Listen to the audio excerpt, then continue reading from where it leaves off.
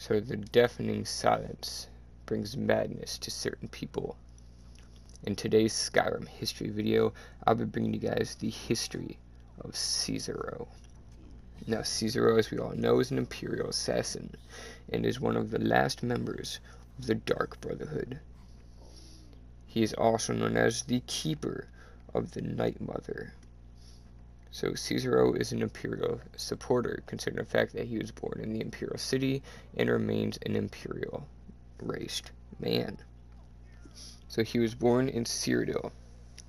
So he then became the assassin of the Dark Brotherhood around the age of 20 years old in Cyrodiil. Cicero and his brothers were in the Bruma Sanctuary that was attacked by whom we still have no idea. After the destruction, Cicero traveled to the city of Shadenhall, home to another Dark Brotherhood sanctuary. Rasha, as we will know, he is the leader of this sanctuary. And in the year 187, in the Fourth Era, the Dark Brotherhood was extremely low on members. Dark Brother sanctuaries were being destroyed and abandoned by their assassins all across Tamriel. The Black Hand, the leaders of the Dark Brotherhood, wanted to expand the Brotherhood, but Cicero didn't want people to lose the faith in the Brotherhood, and faith would get lost without a listener, because no one would be able to answer these people's contracts and assassinations that was to be done. Allison was the listener at that time. She lived in the Night Mother's crypt located in Brival. She came to Shadenhall to discuss the reopening of the Shadow Scale training faculty in the city of Archon.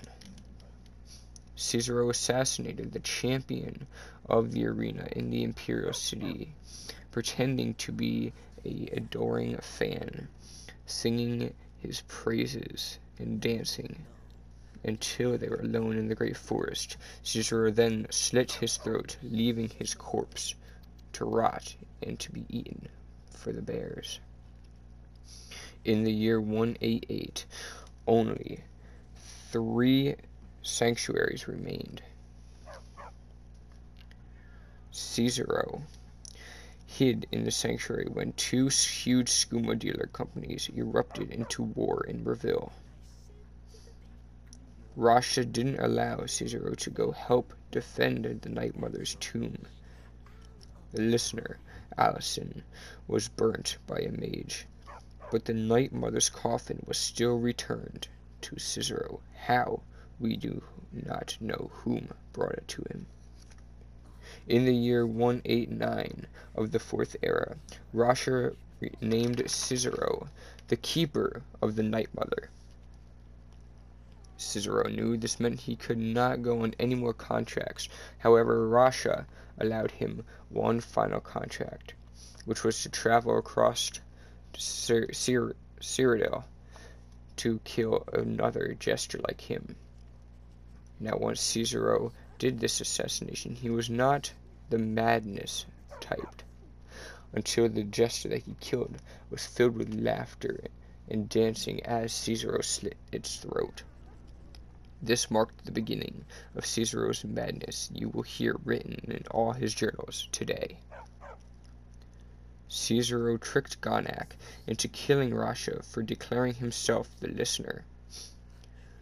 The year was 190 of the Fourth Era, and only 3 members remained. Cicero finally became the last member after one of the members was killed, and the other left for food and never returned.